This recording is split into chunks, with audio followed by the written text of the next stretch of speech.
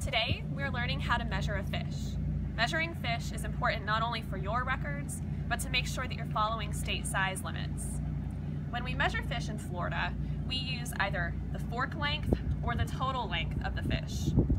You can use a device such as a rigid measuring device, seen here, which is perfect for measuring fish. If you decide to use something like a tape measure, make sure that you lay that on a flat surface and then measure the fish on top of it.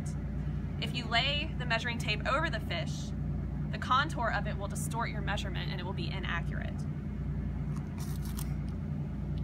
So let's start with total length. To measure a fish by total length, it will include species such as red drum, sea trout, groupers, and snappers. We'll measure this black sea bass here.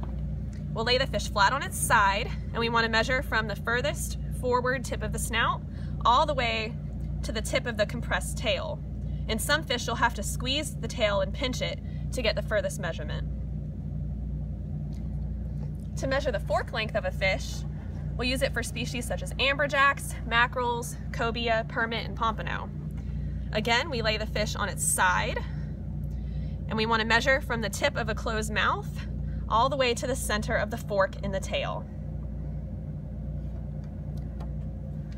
And that is how you measure a fish. If you're not sure whether to use total length or fork length, you can always look in the saltwater fishing regulations, and any species that has a diamond listed will be measured by total length.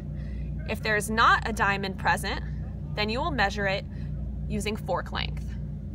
For more information on size limits, you can visit myfwc.com/fishing.